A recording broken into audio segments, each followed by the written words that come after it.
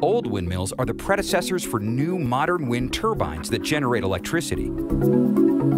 The same wind that used to pump water for cattle is now turning giant wind turbines to power cities and homes. Okay, have a look at this wind farm in the California desert.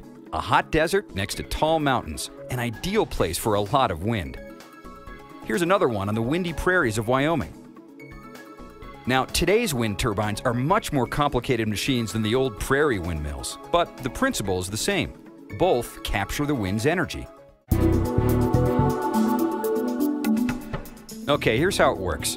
First, a wind turbine blade works sort of like an airplane wing. Blowing air passes around both sides of the blade.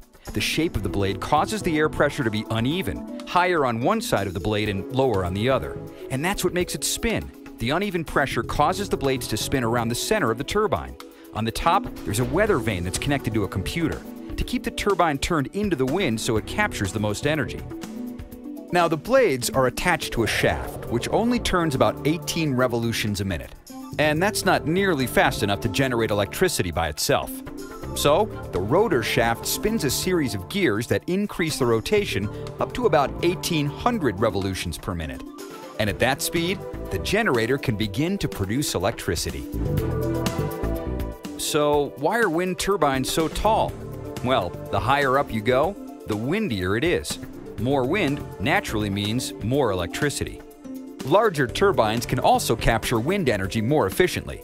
The blades can sweep a circle in the sky with a diameter longer than a football field. Now, what's really cool is that even a small wind farm like this one in Wyoming can generate enough electricity to power more than 9,000 homes. And larger farms can provide much more clean energy for our homes and businesses. And it's not just on land that turbines can capture the wind. Our oceans and the Great Lakes provide a reliable and consistent source of wind that we can capture and turn into electricity.